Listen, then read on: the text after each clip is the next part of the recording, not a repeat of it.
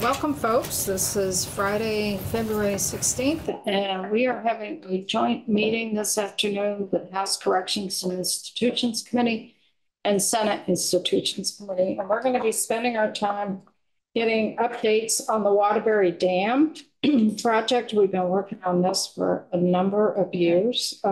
Just to remind folks, we put in the cash area, 4.5 million, and that was anticipated to finish the project over the next few years. It wasn't going to be done in one fiscal year. It was over the next, I think it was up until 26, 27 was the target date at this point.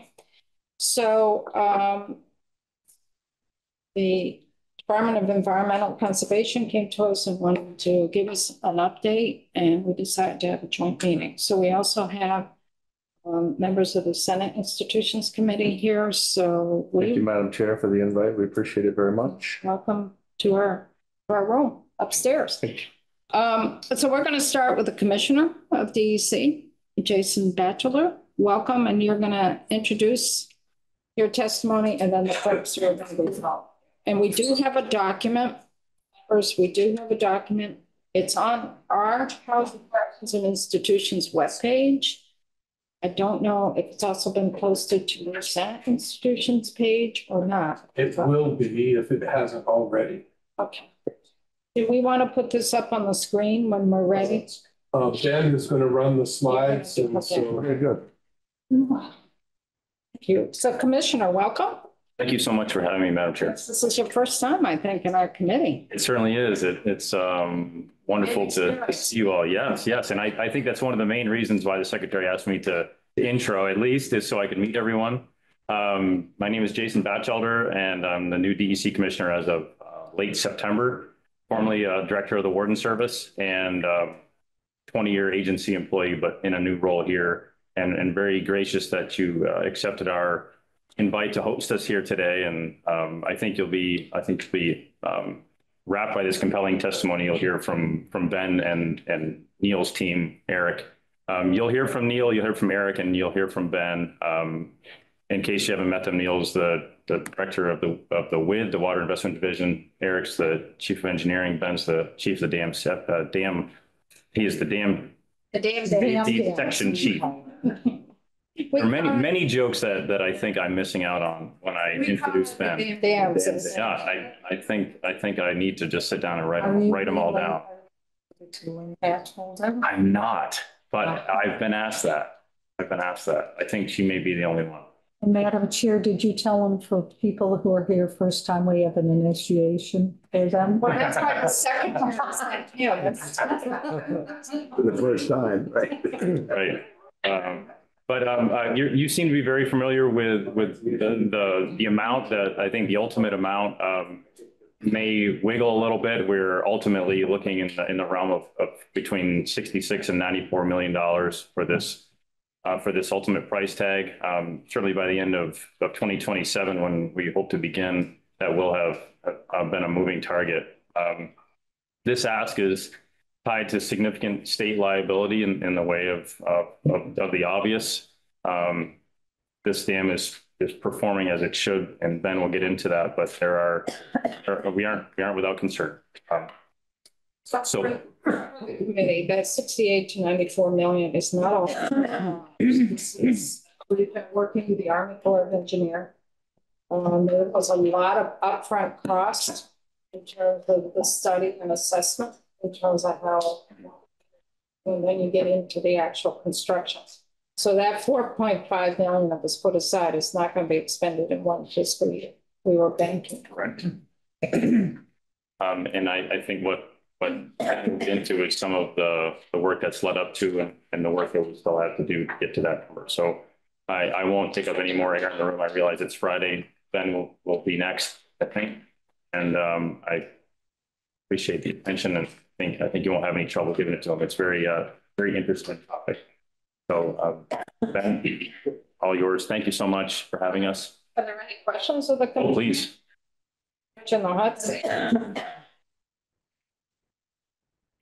The senators want to speak, just raise your hand. In the same order that I follow on House members. Yep. So thank you. Thank you for having us. Back anytime. Oh, please, I'd love to. I want to talk to Eric Black. See, it can actually be hot. Welcome back, Ben. You were here at the beginning of the week. Thank you very much. If you could also identify yourself for the record.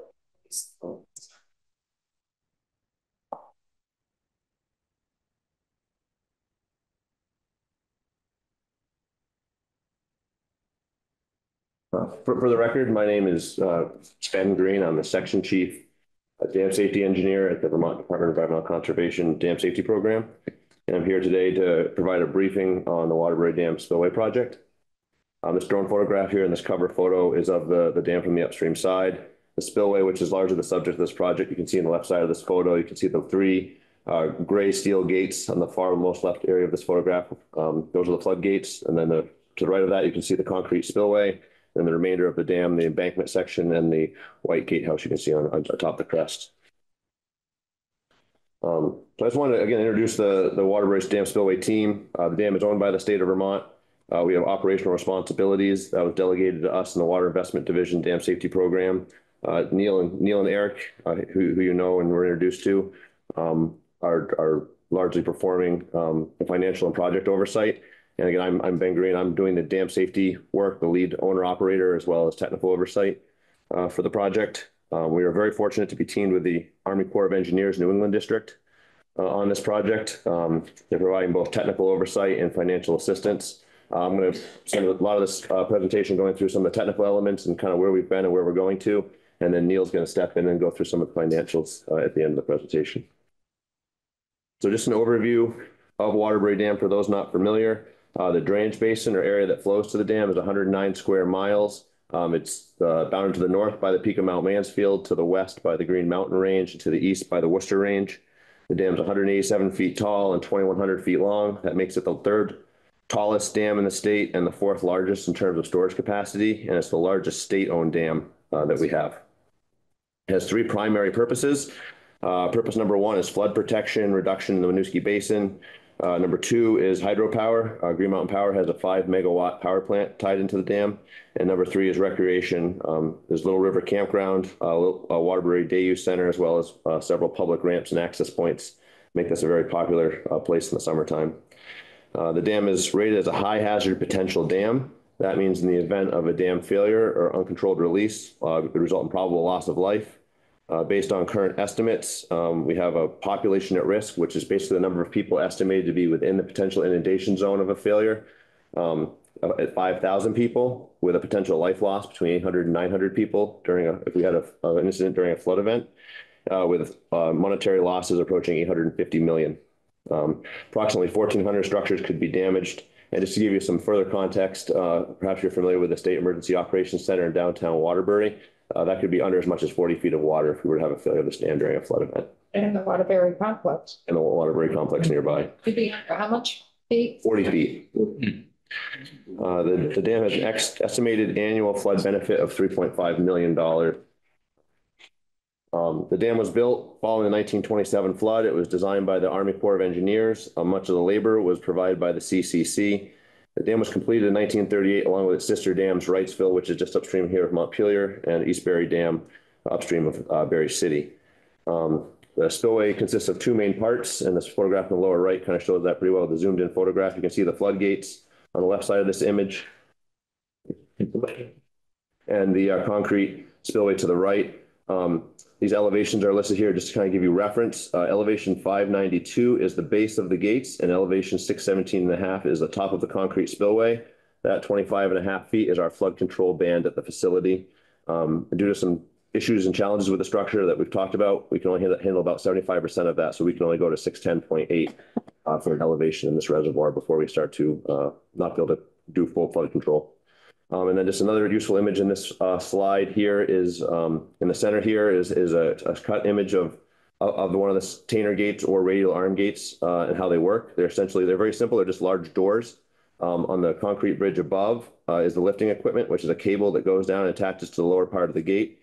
And the gate is supported on a hinge called a trunnion on the downstream side, and simply a winch inside that or hoist inside that building that lifts the front of the edge of the gate up into the upper position, which is shown here in dashed. So that's how we operate them. They simply just rotate upwards and downwards into position. So before you leave that screen, the elevation between the 617.5 feet and the 633. Yes. What you're saying, because of the structure and the age of the dam, for flood stage right now, would it be 617 is where you'd be concerned, or 610? 610.8. I'll get more into that in subsequent slides, but the structure was originally designed such that we hold a flood pool from 592 to 617 and a half, at which point water starts to flow uncontrolled over the auxiliary spillway. And then we start to do some gate operations to start discharging water. Right now, we hit elevation 610.8. We have to start doing that. So it's prior to the design, it's about 75% of the design load. Oh, when we had the flooding with Irene, when we had the event with Irene, then we had the event this summer. Yes. How high did it get? I have some slides where I'll go through those elevations. I guess the short answer to that, though, is that I think we've had, Irene's a good example. We had spring of 2011. We had 2 flood events, actually December flood event this year. And I'll go through all this, but we've had more high pools more recently than we've had in the 85-year history of the facility. So doing more work now than it ever has. So we do have some questions. Sure. I don't want to get ahead of your presentation. I just would like to know what the relationship is with Green Mountain Power, whether they have any skin in the game as far as any of the repair costs, or what their relationship is with the dam as far as rent or whatever. So if you're going to cover it later, that's fine. No, I'm not really going to go into that. So Green Mountain Power, as I understand, when the dam was, the project was first imagined, Green Mountain Power actually owned a lot of the land that was needed to construct the dam. And so I think they provide that land to the state, and so essentially procure themselves water rights at this facility in perpetuity. So we don't have a lease agreement or an easement with them in that sense, and that they've kind of come since the dam was constructed. They've been essentially had that right since day one, and they built their power plant in the 1950s. And we have a good working relationship with Green Mountain Power at the site. They do not have necessarily a required position in this project particularly, but they do typically provide some staffing assistance to us for maintenance and operations. So that's sort of their input that they provide. No money's paid to the state for their right to generate power there. Right. No money. Yeah, there's no money paid to the state for that. Their input was sort of an initial project. Where we're using their land. Yes, they did. I believe Green Mountain Power had cited this site as a potential dam construction area, and then when this project came along, they kind of gave the land to have the state build the dam. So they were there first, kind of in a way of thinking. Okay. So how is this monitored now? Is that a gatehouse of some sort on the top, the white building? At what point is it monitored? I mean, when you're getting a heavy rainfall, how does that work? Sure. So my team monitors the site. We typically visit at least weekly in person, and then we have automated water level gauges. There's upstream. They're USGS gauges. They're both upstream in the watershed as well downstream and on the reservoir level itself. So we can monitor those remotely. We operate the dam in accordance with the Army Corps of Engineers regulation manual, which was first developed in the 1970s, updated in 2005, and we follow that manual in terms of how we operate. The decision to operate the gates is based on actually the water level in the Winooski River across at Brook entrance, which is actually right near the state complex. When that hits elevation 417, that's our directive to go and close the gates. Sometimes dependent on weather and other considerations, we'll close them a little earlier. There's no real disadvantage to that. And then under a flood of moderate size, those gates essentially remain closed until that elevation in Waterbury drops below elevation 417, which is 2 feet from out of bank flooding in Waterbury. And we have a discharge schedule where we're not allowed to exceed 2,000 CFS from the gate. In the event we had a very more severe flood than anything we've thankfully seen, we would have to start to operate the gate to discharge water. And that's kind of where it gets into that elevation 610.8 or 617 and a half. We get up that high, we have to start discharging water during the storm event and adding additional water to the unfortunate amount of flooding that's already going on. Most of that's done remotely. No, that's all done with people on site. Oh, it is. There's no remote operations of this facility. We have to be on site to operate, and we have to be on site to do all of those. Oh, very good. Thank you. Good explanation. So it's operating, we can't go all the way up to the other elevation now. Is that a function of a problem with the gate itself? It is. I'll go through into what that is exactly, but the gates have essentially been deemed structurally deficient since 2005. And I have a couple of slides that kind of explain kind of how we got to where we are. Okay, how do you do? So, yeah, I guess the last point I was just going to make is on the photograph on the upper side, there's you see the gatehouse, the white gatehouse on the crest of the dam, and there's a red dashed line that goes straight down that intersects a dashed line that goes along the through the dam. That represents a spillway tunnel that's 100 feet below the water's level. It's 14 feet wide, 11 foot tall, and that's how water is typically transmitted through the dam and ultimately to Green Mountain Power's facility. They make power and then discharge the water downstream. Once a flood event occurs, the water level rises above, and then we start to operate the spillway. So under normal operation, the gates are in the fully open position, and the water levels below the spillway. So that's how the facility is operated. The majority of the water in normal base flows is through that dashed line that represents a tunnel that goes through the dam.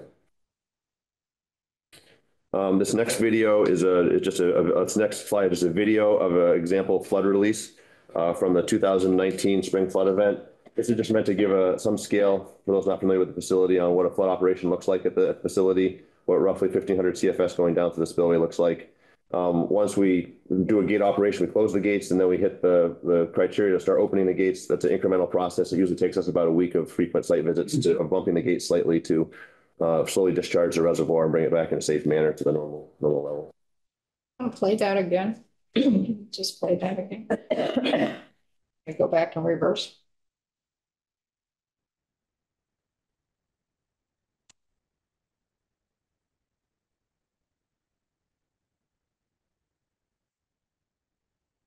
So if this dam was to give, the spillway was to give at the gates, all that water that's back there. Correct, the water to the base of the gate structure. Builds up behind the dam. It is the water that is behind the dam. Is that the piece, is that part used, is that considered like a Waterbury reservoir that's used recreational? Yeah, so elevation 589.5. I'm sorry to start using so much elevations, but 589.5 elevation is the base elevation for recreation purposes. Elevation 592, a couple feet above that, is the base sill of the spillway. So under normal conditions, if you were to go out there most days of the year, except for the case of sometimes in the winter when the water level is drawn down, we have a flood event when the water level is up, your elevation's at 589.5. It's fairly static. Green Mountain Power puts more water through their turbines when the flows peak up a little bit, and less when we're in drought conditions, and kind of maintain that consistent 589.5 elevation. Of course, we have a flood, the inflows overcome what GMP can put through their facility, and then we start to store water in the facility, and then we turn to the spillway. How many acres in the reservoir normally? I don't have that number off the top of my head. I think I have to look that up. I can look that up. Yeah. And so there's really only 2 feet of storage before it hits the spillways. Correct. During the anticipated flood event, do you try to get it down any? No, the facility is designed to handle what's called the probable maximum flood, which is essentially the worst combination of meteorological and hydrological events that can occur in the drainage basin. So the facility is designed to have a starting elevation at 589, or actually frankly 592. Was that based on the 27 flood? That's based on an analysis. That's based on an analysis that's kind of an empirical analysis that makes some assumptions as to what the worst combination of rainfall and ground conditions you could possibly have to have the most rain possible. When you are going to release and you're worried about, you want to get rid of some water, is it a requirement that you notify the people in the path of the dam? We have a ramping schedule, so we don't just go, and 2,000 CFS is our maximum, which may sound like a lot, but compared to the amount of water that's in the Winooski, it might be 10 or up to 10%. It's actually a relatively small amount. But we do have a process where we have a email notification where we notify downstream towns and state officials and local officials of the operations, as well as we have some ties with local recreation folks who use the water. So anytime we do an operation during a flood event, we send that out prior to doing it, so people are generally aware of what's going on. Wendy. Thank you. Just to follow up on that, when you send it to the municipalities, do you send it to the emergency management directors or to other folks in addition? It's about 45 people on the list in total. I know in Waterbury, I believe we sent it to the fire chief and the town manager, and Okay, I have to, you know. 'cause sometimes those folks are. So just to give you an overall project background, again, the project was constructed in 1938, completed in 1938 following the 27 floods. The first major modification came in 1957, where the embankment was raised 3 feet and the third gate was added. The third gate in the bottom photograph, the one on the left, which is 35 feet wide. The original 2 gates are 20 feet wide. This was due to updated hydrologic and hydraulic analyses that were done at that time. In 1985, there was a passive seepage remediation system added to the embankment due to some seepage issues that the dam had. In 2002, there was additional seepage remediation work done that perhaps some of you are familiar with. An active dewatering system was installed in the embankment of the dam at that time that my team operates still to this day. In 2004, during a test operation of the gates, one of the gates jammed in the partially open position. And that was really what prompted the start of this entire project back in 2004. In 2004, at that time, they did some temporary repairs that had a noted 15-year design life. And we're already past that now, but to make the gates operable. So the gate jamming issues also prompted a structural study of the analysis of the gates themselves. Also during this period, in the mid-1990s, the Folsom Dam in California, which has Tanner gates very similar to Waterbury's, those gates failed, and it was determined during that failure that there's friction that builds up in that trunnion or hinge that the gate rotates on, and the design guidance from the 30s and 40s did not include that frictional component in the design.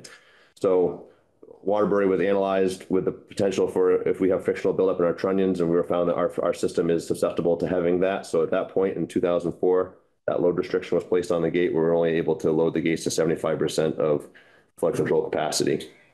So that's really the main driver of this project, is that we were unable to hold a full flood pool due to the gates being deficient. The Spillway project is also prompted by a water quality certification. When Green Mountain Power was getting their new Federal Energy Regulatory Commission license, there were water quality standards placed on the project, and one of them was the elimination of the winter drawdown to improve water quality. But due to our deficient gates, the desire was to keep the winter drawdown until the gates were, in good shape and up to code and could handle a full flood pool. So in theory, the result of this project will be improved O&M, improved structures, as well as improved water quality. And the project is funded through, at least partially through Section 1177 of WIN funding, with the Army Corps of Engineers having a large cost share, and Neil's going to go through that to the end of the presentation. So project goals are pretty straightforward. Restore full flood pool capability while reducing dam safety risks.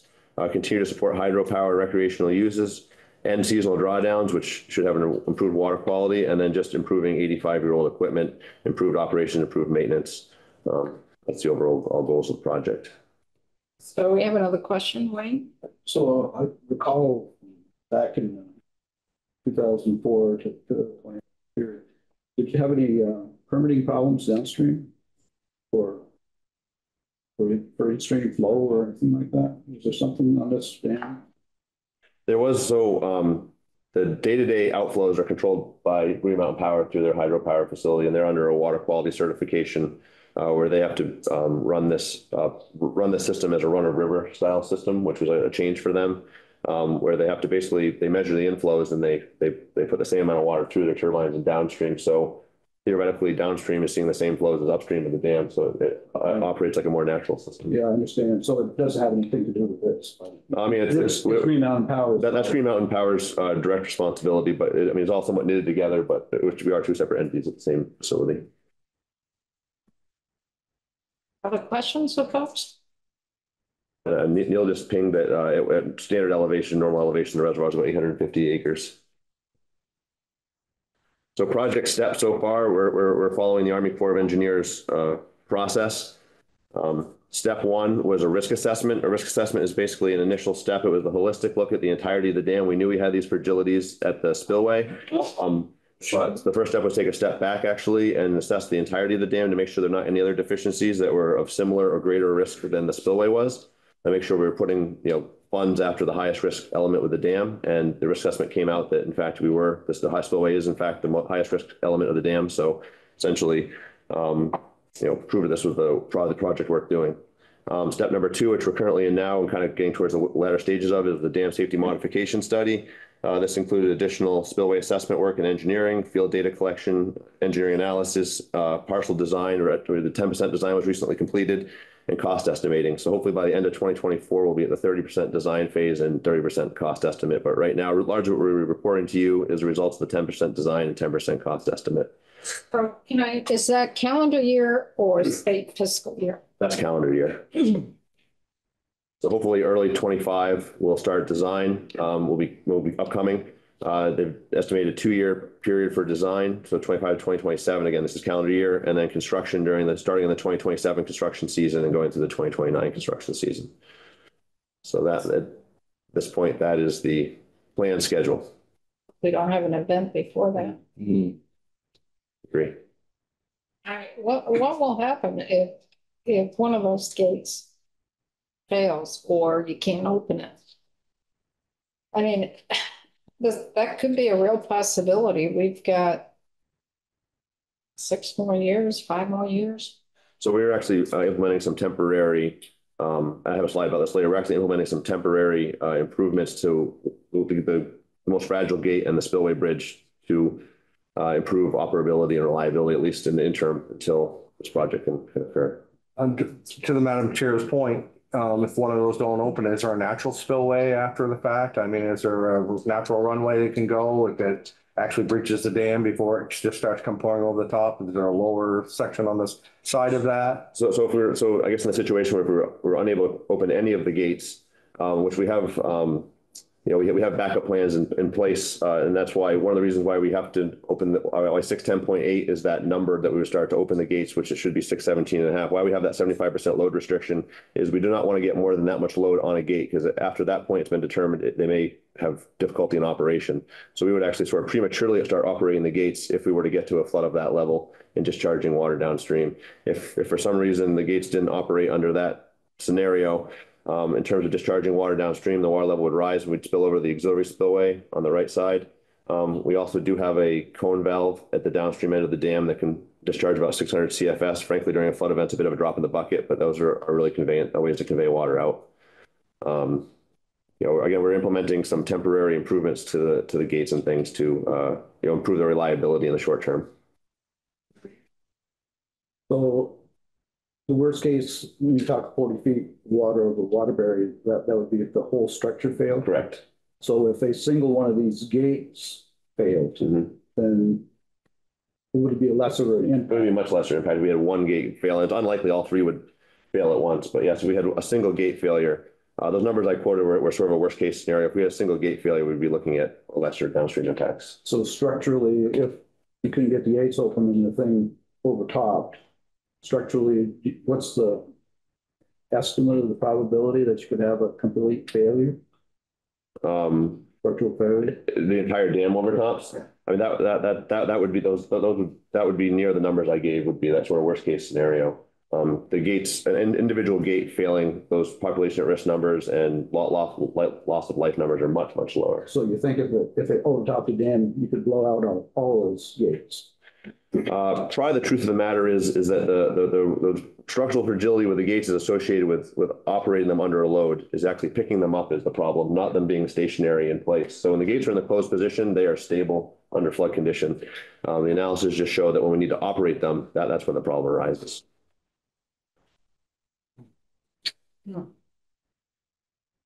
So just to review some of the completed ongoing work, the risk, to go a little bit more detail into the risk assessment. The risk assessment proved that the spillway holds the greatest risk for the project, and so it's a sensible investment. We started out by doing what's called a potential failure mode analysis, where we looked at over 50 potential failure modes for the dam, not including the spillway, but just different ways the dam could possibly fail.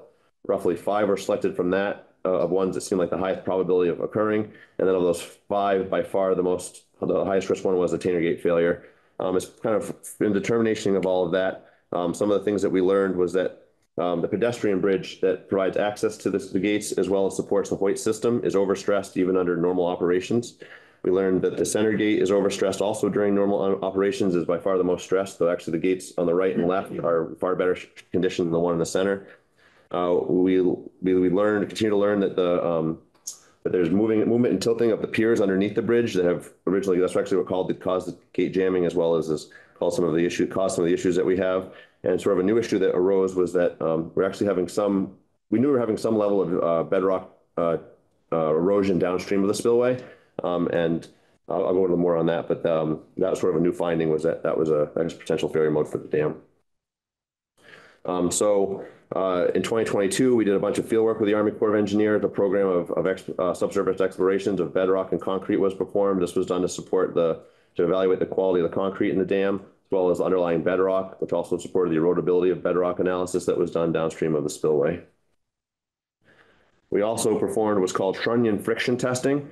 This image on the right shows it pretty well. Essentially, a company came, and you can see these red boxes and red wires. They instrumented all three of the gates, and we operated them under kind of different situations. And they measured through that they were able to calculate the friction building up in the trunnions, which are the orange circled hinges in the back of the gate. And through that analysis, that we learned that actually gate 1 is better off than we thought, and gate 3 is better off than we thought, but gate 2 is worse off than we thought. So just to be clear, if it was a failure when lifting up one of those gates, that would be those red circles, that trunnion friction area is what would fail. What would actually fail is that these be able to work. These strut arms right here would buckle. Okay. What would happen is that there's a cable attached to the leading edge of the gate, and we would start picking up, and the hoist has the capacity to pick the gate. Essentially what would happen is the trunnions wouldn't rotate on the trunnions as designed, and we put a lot more load into the strut arms, and we buckle a strut arm. That's the leading concern, is a buckling strut arm. So do we get a normal deterioration of concrete involved, or is there a special concrete that's being used to avoid that? We have the concrete deterioration is a size of this site as well. Yep, and I'll go into that in a subsequent. Okay, thank you. Yep. Yeah. So are we under any pressure from the Army Corps of Engineers to, I mean, this is part of their dam structure as well, the Army Corps? I know we're working with them. Right. It's federal dollars. Correct. Are we under any pressure from them to do the work quicker, or are we pretty much? No. Their sense of risk is a little bit different. They compare, when they compare risk, they compare it to their national portfolio of dams, and they have dams at the national level that are worse off than this one. So from their standpoint, this project, while it's still an important project, it probably wouldn't rise to the top of their list. When they rank it nationally with some of the other projects they have and the risk portfolios they have. Of course, they have dams upstream of tremendously populated areas compared to Vermont. So, again, they're very supportive of our temporary risk reduction measures that we're taking to, again, do temporary improvements until the project. But that was not a mandate by them or anything. That was a decision that was made by us that was something that needed to be done and might need to be spent at the state level to do that. So Neil, you had your hand up. Thank you. For the record, Neil Cameron, Director, Water Investment Division. Just wanted to compliment what Ben was saying about the Army Corps by noting that they are truly an excellent partner in this. They are there with us 100% of the way. They're not driving the bus, but they're not holding the bus up either. They have a design team fully arranged and assembled for this work right now. And then they are on speed dial, but they've been very, very responsive. So I just wanted to make sure folks in the committee knew that that partnership is very strong. So the staff that's there, is that under the state or is that under Army Corps? That's state. The dam is owned by the state and operated by the state. So our staff covers this facility. Some other completed and ongoing work. There was a bridge inspection. Again, the bridge supports both the hoist equipment as well for the gates as well as the access. There was load rating for the gate, and there was also tilt monitoring that was done on the piers. And these images kind of say it all. The condition of the concrete is poor. We took samples of the concrete. In some areas, it didn't even attain its original design strength, which was low by modern standard. And then the images on the right here kind of show that what's occurring is what's called alkali silica reaction, which is a reaction in the concrete that makes it expand. And that expansion of concrete is putting a lateral load on the piers and pushing the piers out of vertical plumb. And that's what the image in the lower right-hand corner shows is that offset. That's how much offset has occurred in the pier, which when you're working with a gate with fairly tight tolerances, that's problematic. And then the other finding was related to the spillway bedrock erosion. This bedrock channel was blasted out of bedrock. This was a hillside prior to the dam being constructed in the 1930s, but they blasted the rock out to take the spillway. Typical flow releases can be as much as 2,000 CFS out of the spillway, and we have documented rock erosion that's occurred over the last 85 years. Keep in mind, if we had that much larger flood and we had to do a major discharge or we had to open multiple gates, we could be putting out as much as 80,000 CFS. So continued rock erosion at 2,000 CFS versus a high flood load to 80,000 CFS raised a lot of concerns about the stability of the bedrock to support the gates and support good operation in a major flood. So that was noted. We have a question, Dan. Not hard bedrock, then it's pretty poor quality bedrock. This whole site is built on essentially poor quality bedrock. That was the poor quality bedrock I mentioned in the early 2000s. We had that seepage project that was done. That was really also a project related to the poor bedrock. Under seepage of this dam has been problematic, and it's largely due to the poor bedrock conditions. And unfortunately, the spillway, we have the same rock. So there's a continuation of a different problem kind of showing itself in a different way. You think about it, it's been there for over 80 years. You've had a lot of water pressure coming down there that's going to wear it away over time. Indeed, but I guess in comparison, we have East Ferry and Wrightsville, which have also had the same service histories and have had none of these problems. So this dam has had more issues. but you shouldn't have too much sand or anything for abrasive coming down through there. Get a lot of turbidity in the dam, in the column. At times during flood conditions, you can, but the bedrock is just fairly highly erodible, unfortunately. So let's take a quick step back, and I want to do an overview of the 2023 flood events at the facility, of which we had two. People are very familiar with the July flood event. We reached a peak pool elevation of 604.33. That's 6.5 feet below that action level where would have had to start kind of pre-operating the gates. But for context, in terms of project history, that was the fourth highest pool that we've ever experienced at the facility.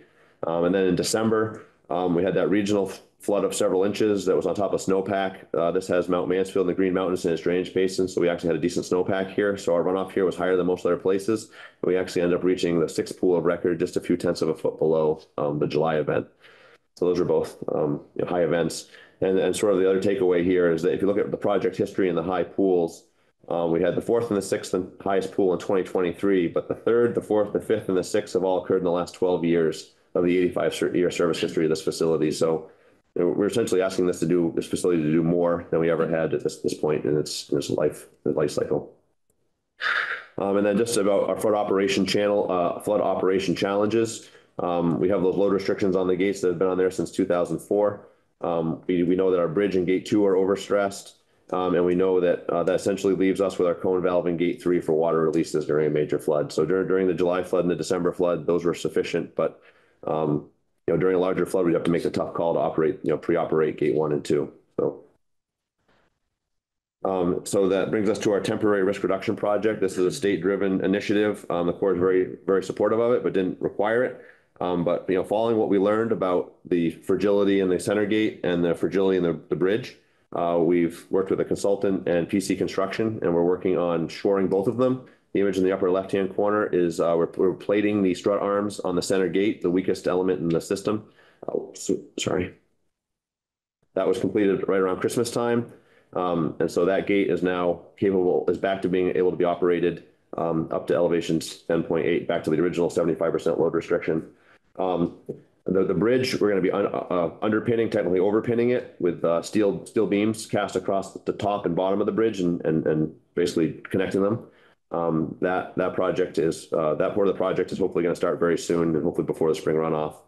And this design and construction of these temporary measures has been a budget of about $727,000.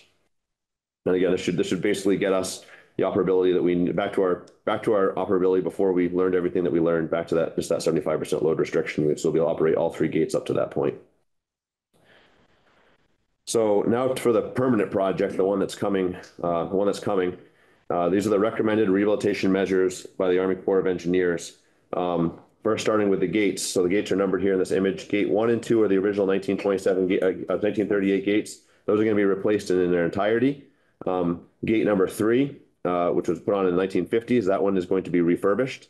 That's the first part of the project. The second part will be removal of the entirety of the hoist equipment and the existing bridge and replacement with a new bridge to modern code and to vehicle widths. That'll give us a lot better chance when we have to do maintenance on the equipment. It's very hard to get in and out of there because all this pedestrian access right now, as well as bring the bridge up to the capability to safely handle the load of the gates. The entirety of the concrete in the system has suffered alkali silica reactions, so that concrete will be chipped back to solid concrete, which is estimated to be 6 to 8 inches of concrete removal throughout the entire system and replacement with new concrete surfaces. And then downstream of the spillway, this blue shaded area will have the concrete will be removed down about 6 feet, and then a concrete apron will be placed there to arrest that the bedrock erosion. So the total project cost based on the 10% design by the Corps of Engineers, their best number right now is 79 million with an estimated range of roughly 67 to 95 million to complete this work. Other elements of the work will include a reservoir drawdown. During this work, we'll need to provide equivalent flood protection to what we can provide now. And the only way to do that is a drawdown that will probably persist for the majority of the duration of the project, which has been estimated again about 2 years. And then just also quite a bit of access issues here. Very difficult site to get to and get meaningfully sized equipment to do the work too. So there's going to be quite a bit of access road construction and things like that just to get set up. So when were these cost estimates put in place? Was it recently or? Yes. Okay. It's into January. That's what kind of prompted this need for an update was these 10%. Oh, you need more state money? coming into play.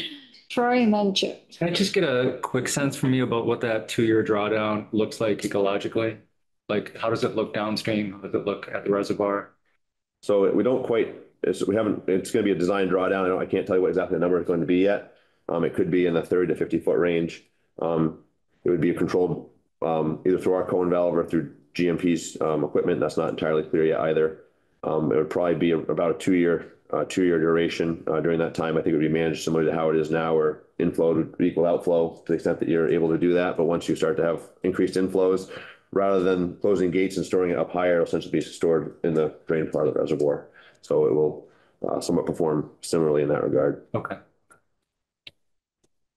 Are we at a point to put out an RFP on this, or for construction? Or is there already one? No, we're still a ways away from that. We need to. We were at 10% design. There's going to be a 30% design as part of the dam safety modification study.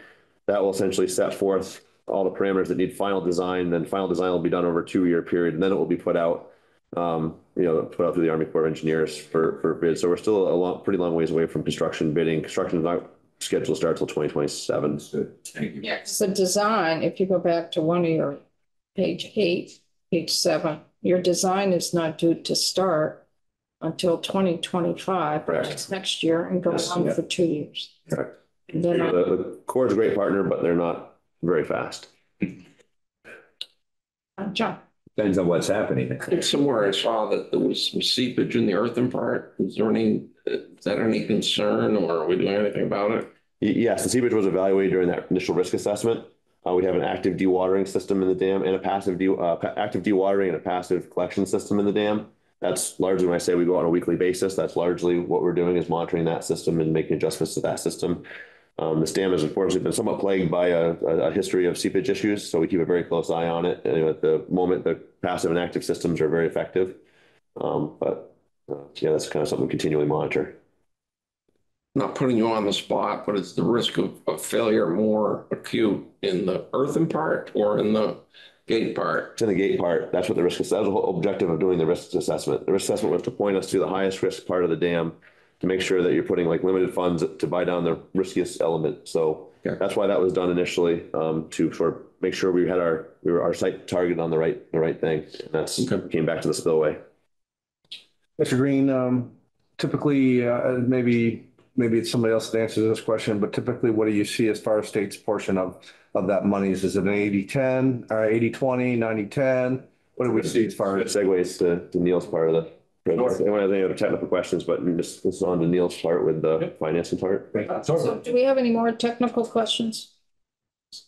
Okay, great. Let's do this.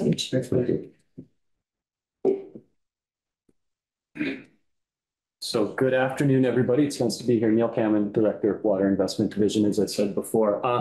Before I jump into the slide on the funding and the work we're doing along those lines, just want to kind of say that I sleep better at night knowing that we've got him at the helm, and you all should too.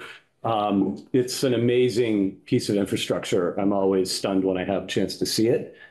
Eric here has had the idea for some time and maybe mentioned to you, Madam Chair, about doing a kind of a joint field visit with you all up there at some point when it was convenient. Last year, there was a visit. There was one that was the one that was done. We had scheduled one a little bit ago, a couple, 3 years ago when we were first launching the project. Yeah. We could do it on a nice spring day. Wait till May. June. At least it is. I'll follow you. I'm not leaving. The photographs that Ben showed, do it justice, and they don't at the same time. The scale is remarkable when you are on top and looking down, or below and looking up. So I'm just here to chat a little bit about the funding details. Senator Ingalls should be able to answer, your question here. So as Ben said, the current construction cost estimate is somewhere between high 60s and low 90s in terms of millions of dollars. And these are fresh numbers from the Army Corps based on they have a classification for their cost estimates. Hopefully they don't escalate further as we get through design, but I'll just be honest, it wouldn't necessarily surprise me, Ben. They have a pretty big range on here, but also wouldn't entirely surprise me. So I'm going to be talking about a couple different areas of funding, and I'm going to make reference to the Water Resources Development Act, WRDA. It's federal both authorization and appropriation that happens every 2 years.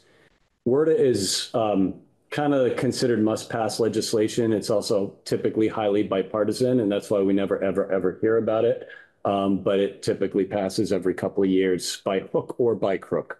And so WRDA is our friend. Senator Sanders has a significant amount of leverage over what happens in WRDA. So that is good. The work that the Corps is doing now is authorized by the Water Resources Development Act. It's in Section 1177. And Section 1177 has an authorization ceiling right now of $60 million. So what that means is that's the maximum federal appropriation that could go into this. Let me get through the slide, previewing that there'll be questions, and then we'll kind of come back through each bit. So authorization ceiling is 60. The current appropriation is 40 million. That's how much federal money that we've got available to us in the bank. We also have what is called a new construction start awarded to us by the U.S. Army Corps 3 years ago. That is what enabled us to feel comfortable actually signing the project agreement. A new construction start is essentially solid gold. If you don't have it, the Corps will not work on your project, no matter how much you want them to do it and how much you're willing to pay for it. So in 2020, we received that new construction start, and that's, as I said, solid gold. In 2020, we signed a cost share agreement with the U.S. Army Corps. At the time, the total project cost was estimated at $60 million. And at the time, so Senator Ingalls, to your question, the match rates were 50% for the planning and then 35% for design and construction. So 50-50 for the work that Ben has described all the way up to date. Now, as we segue into design, it would have been 35%, 65%. So in the 2022 WRDA, which is passed and was signed by the president, we obtained a match rate adjustment, and we brought that match rate down to the match rate that existed when the state partnered with the federal government back in 1935 to build this thing. And we got 7.1%. That's great. What that means, anyone can do the math, but if it's a $100 million project, the state's maximum exposure is, there's $100 million of federal money there, about 7.1 million. So obviously, if the feds never gave us another dollar, then we've got a conversation to have. You've got a conversation to have. But we are actively working on getting additional dollars. And so that happens in two steps. So first is to lift the authorization. Senator Sanders' team is working on that for us right now. The committee has the authorization lift request to bring the authorization to $100 million. So that's with committee now. That's what I think we'll get out of WRDA for this cycle. That's what they communicated to me. And just for what it's worth, I communicated with the senator's staff on this just today to provide these same numbers to him. Ethan Hinch is his name. So then the next step will be, of course, to get some appropriations against that authorization. We all know what the appropriating environment looks like right now. And so I take no position on that. Obviously, it is what it is. But our delegation absolutely knows the need. And so just to kind of summarize where we are right now. So we have $40 million of federal money in the bank. We have $4.5 million in the cash fund from your committee's work in the bank. We have an additional 150,000 residual in match money for the design work that has yet to be spent with the Corps. I think those numbers are right. Okay, right. So 44.65 is in the bank. So we're a little over halfway there. If we receive additional federal dollars, and I'm hopeful that we do, and we are working on it all the way up, we've done this briefing for Governor Scott. He's aware. Secretary Moore is clearly aware. They communicate at different levels than I get the opportunity to, right? But so everyone's aware of the need. And in process, as I said, right now, live legislating at the federal level is that authorization lift. And then we have to trust the senators and the representative balance to do the budget work for the appropriation. We have more match than we need for that $40 million, given the 7.1% adjustment. So I think we've got enough match to take on $60 million. I think, Eric, that's right. We have enough match to take on $60 million. That's why we came to you last year looking for that money in the cash fund. So we'll just argue, let's keep it there and keep the pedal down with the delegation on trying to get this fully funded. So I'm confused in terms of what our specific share amount is. The planning was 50-50. Mm-hmm. The design and construction, 35% state match? It was. It was. It was. So how does that 7.1 play into that? So what happens is the way the language was put into 2022 WRDA is it retroactively adjusted the match rate to 7.1 for the entire project. Now, that's cool. That's our interpretation of it. We await U.S. Army Corps of Engineers guidance, which is their term for figuring it out for themselves, right? And letting us know. But what has been communicated to us by our project colleagues over there is they view that match rate adjustment as retroactive to the start of the project. We had pretty much felt we were getting a great deal if we did 50-50 on the planning to date, and then the 7.1 was look forward. But that's what we heard. Yes, in fact, the record there, Black. They've actually made indications that could extend back to even the earlier. Oh. But one other thing I just wanted to add, because I think there was mentioned the money being dispersed over a period of time, and that's true. But the one thing that the Corps has told us is that they won't put the project out to bid unless all the money is in place. Right. That's why we front loaded it. Wayne and then Mary.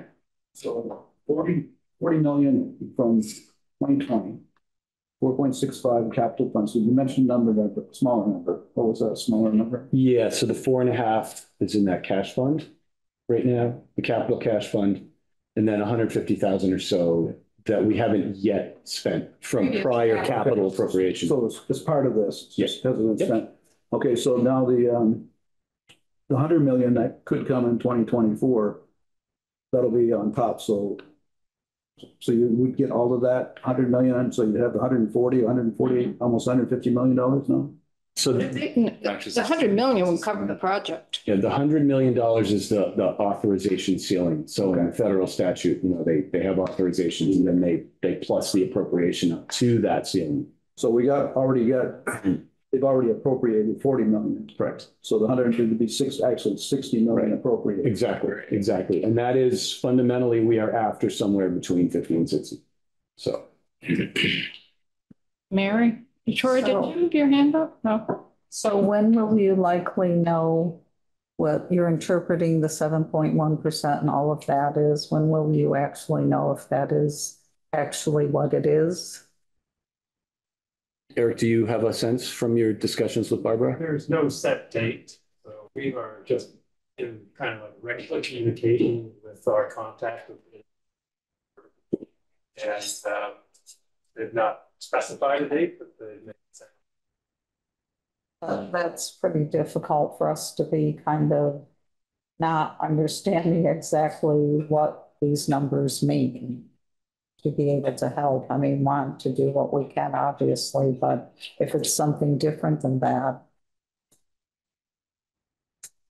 I'd offer that sort of where we are now is we know we need more federal money, Right. and we have the money we need to continue with the design work.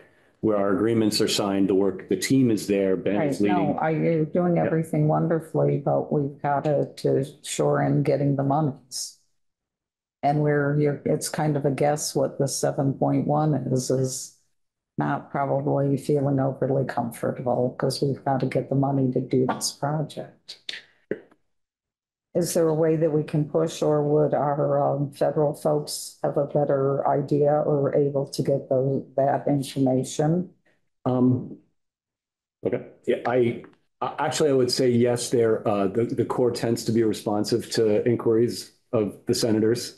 Certainly in the past, when we felt like they weren't operating very quickly, Senator Leahy was particularly effective. We could ask. I'd love to just continue to keep the committee apprised of what's happening and maybe not take that step just yet. Things feel from a sort of an organizationally, politically, the things feel like they're in a reasonable place right now, I think. And my wish is that it will continue. I'll absolutely keep that in mind. We will continue to put a pin on that. Brian? Thank you, Madam Chair. So I think it goes to Eric, and if I'm understanding the chronology here, the construction part doesn't start till 2027, correct? So if we were to bond out, and you mentioned that the Corps needs the money, in essence, in the bank before the construction. Before they'll put the project out there. Okay, so I think there might be a way to get to that point by the time they actually want to put a shovel in the ground without doing anything more than bonding. So that leads into where I was thinking, if we went back to the page 8, which that's the project steps. We have enough money right now to get us through 24, which is design and cost estimate. And we have enough money to get us through the upcoming design between 25 and 27. So, and that doesn't include the 4.5 million that we put in the cash fund, or does it? It might include a little bit. Yes. Yes. Yeah. Fine, yes. Yeah, it would include a little bit, but not a lot. How much is a little bit? Right, I'm going to go backwards a little bit on this. So if we assume, if we get the 7%, then we have enough. It changes the numbers totally. I think it's about 2.7 million worth of design. I think it's about half the design phase, without using the cash fund. That's assuming 70%. A worst case scenario, 35% match. As you've seen, that's the standard match for design and construction. We're pretty optimistic that they're going to agree to the 70%. Don't count your chickens before they're hatched. Pretty optimistic about it, but we don't have that sort of signature on the document. That's an important piece. The federal language essentially says that the match rate for this project is adjusted to the match rate in effect at the time the project was first constructed. And we have a lot of historical documentation that takes us to that 7.1%, and the Corps has it. Words such as notwithstanding. Well, it starts with notwithstanding because it notwithstanding is the 35%, thank goodness, right? So hopefully there's not two notwithstandings in that one clause. Is it standard practice to have facilities on there like Green Mountain Power that don't pay a rent on these dams? I mean, I'm not looking for them to be able to bump up, but just future, we're probably not the last dam we ever built and probably not the last thing that we go. So what's the standard practice with that? We do have a license agreement with Wrightsville. We do, yeah. Talk about that a little bit. We have two facilities that have hydropower associated with them. This one here, which Green Mountain Power has kind of been partner since day one. So they're sort of in that regard. The other facility that has it is Wrightsville right over here, which we have an easement with Washington Electric, who runs that hydropower facility. We do have an easement with them that is in need of being updated because they just got a new FERC license. The past agreement required them to pay, I believe, $10,000. And they paid that to the beach district for recreational purposes. The state didn't actually get any money. We've proposed, I guess we can say we've proposed a uptick in that, perhaps some coming this way, but that's still negotiation. So right now we have enough money in the bank. I'm basing it on 35% to get us through the design documents from 25 to 27. So those are calendar years. So you're talking FY26 and FY27 capital budgets. So next year. So you're really talking about when the rubber really hits the road, that we need to actually find the money. But right now, with a 4.5 that we've put aside for cash in the cash fund for this, and then the previous appropriations we've done in the capital bill over the years, there's enough in the bank to get us through that design documents to 27, which then gets into the construction during the summer of 27.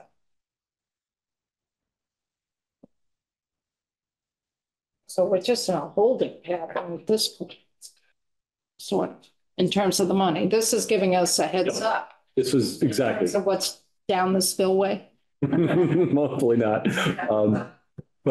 Yeah, no, I mean, we wanted to make sure that you continued to have the most up-to-date information. We've been visiting with you about this project for some time, but it is, as you see, it's getting real, and it's really, it has produced some tangible, immediate outcomes. The risk reduction work that Ben is doing now, $750,000 or so of work, super important, allows him to operate the dam the way it needs to be operated.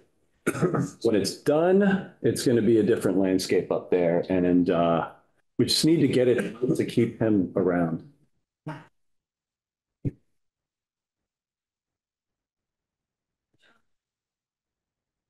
If this dam didn't exist and we're looking at it, like back up, what's the next highest risk dam that we own that we'd be looking at?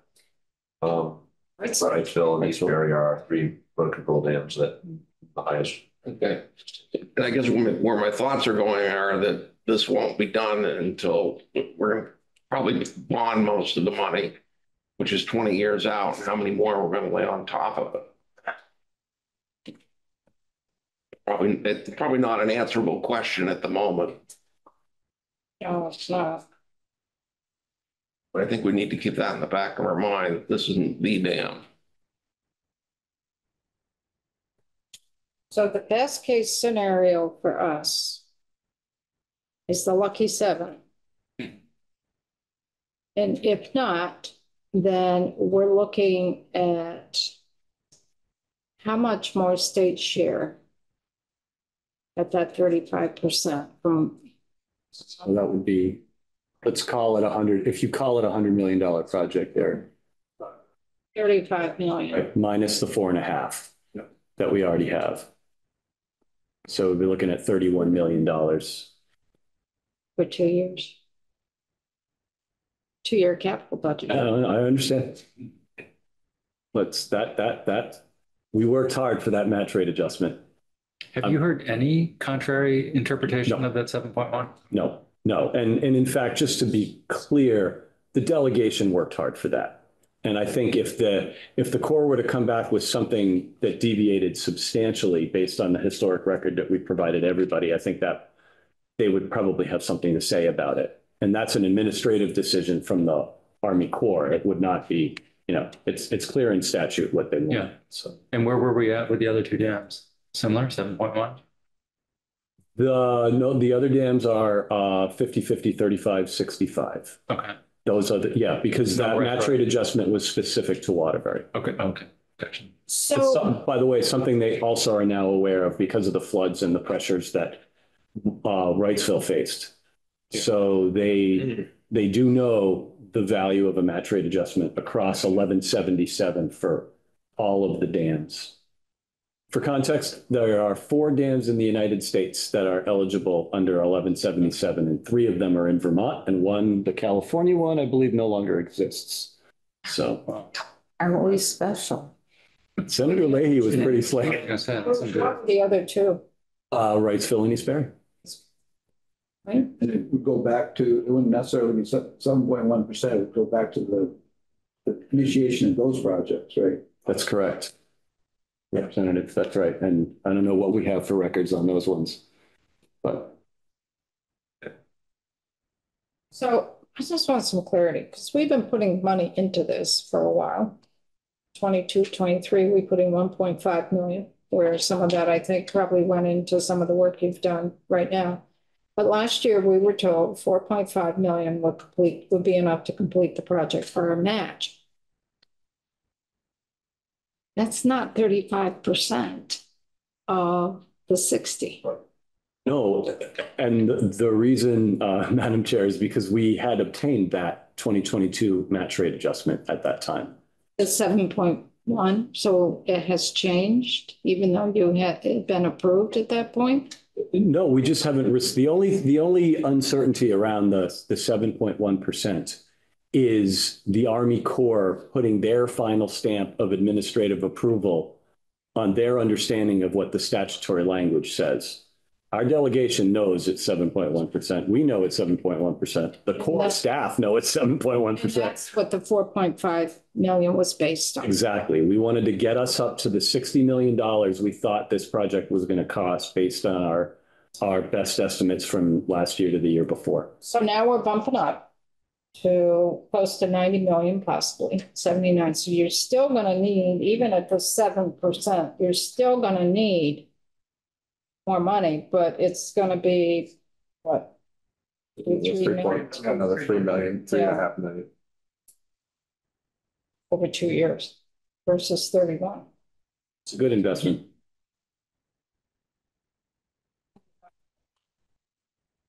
You will, Madam Chair. No, not necessarily.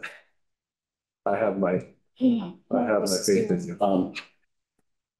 I think it's worth also kind of reinforcing the notion that the Corps actually offered, they were surmising that same percentage could be retroactively applied to the work we've already done. So I think the staff that we're working with the Corps sort of agree that the 7.1% is likely to. So we still don't know that retroactivity to further back in terms of the design documents. We felt, who knows, maybe they will in the end, but of course that means there's a little less money available overall for the project.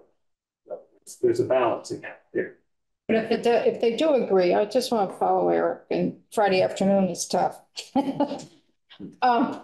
So if they did agree with a 7.1 and it's retroactive, it would go back to the design work that we have done, which then means some of the match that we had there, because that was 50-50. Right. Would not all be used up on state share, which would then go towards the ultimate construction of the site. Correct. Crediting that match.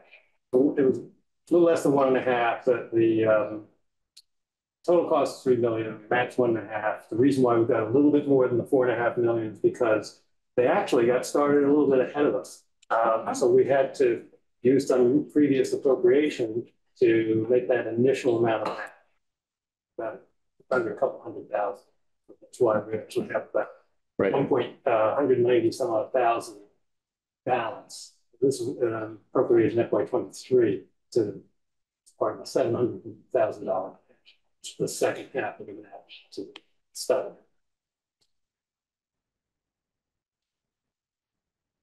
Is that all clear? So you gotta keep our fingers. Yeah. We will keep the committees apprised. Thank you. Thank you. You bet.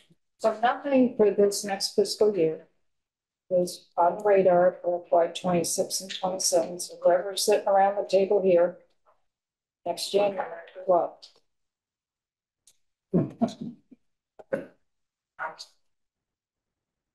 Anything else for folks? Commissioner, did you want to have anything to say? Only to say thank you, and this is obviously big. It is not fully funded yet, and 2027 is a big date. Thank you all for hosting us. Thank you for requesting. It's been very helpful. Thank you. Good job.